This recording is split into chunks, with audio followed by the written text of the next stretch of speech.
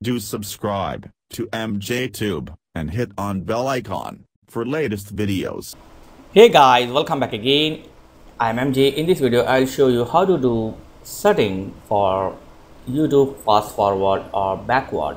So normally by default, when you tap 2 times, it will increase 10 seconds, 20 seconds and 30 seconds. But you can change it as per your need.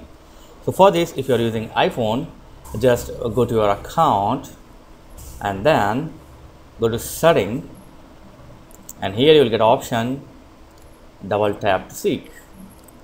Open this, double tap to see, and here you can set your desired speed like 30 seconds, 60 seconds. When you double tap, it will jump to directly 30 seconds.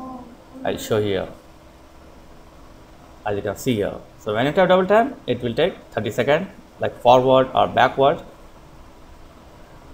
Yeah, this is an easy way to set this.